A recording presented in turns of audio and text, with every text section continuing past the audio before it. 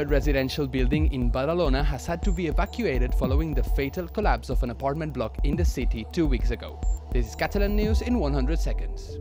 After the Badalona City Council contracted urgent technical inspections of hundreds of homes built by the same developers behind the one that collapsed, another block of flats has had to be evacuated over safety concerns. Cracks appeared in both adjacent blocks and authorities refused to rule out any scenario. Que fins que no treguin la cinta aquesta, que no puc pujar per recollir el que faci falta, l'escriptura, roba, el meu marit està malalt.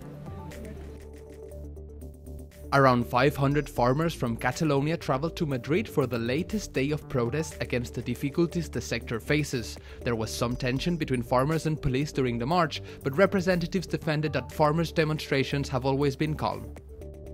El moviment que s'ha iniciat de protestes, fins que no hi hagi respostes, jo crec que no es té que parar, i la gent també creu que no es té que parar fins que no tinguem respostes reals a les nostres legítimes demandes.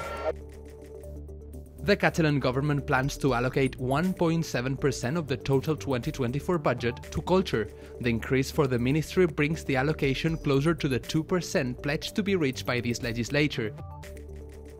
Prosecutors at Spain's Supreme Court believe Carles Puigdemont was the absolute leader of pro-independence protest group Tsunami Democratic, according to news outlet El Español. The national court judge in charge of the Tsunami Democratic case also hit back at what he termed Switzerland's political bias for refusing to locate Marta Rovira. Pet Shop Boys, Kasabian and The Cooks have all been added to the lineup for Cruïlla this summer. They joined the likes of Avril Lavigne, The Smashing Pumpkins, Amaral, and many more already announced to perform at the Barcelona Music Festival.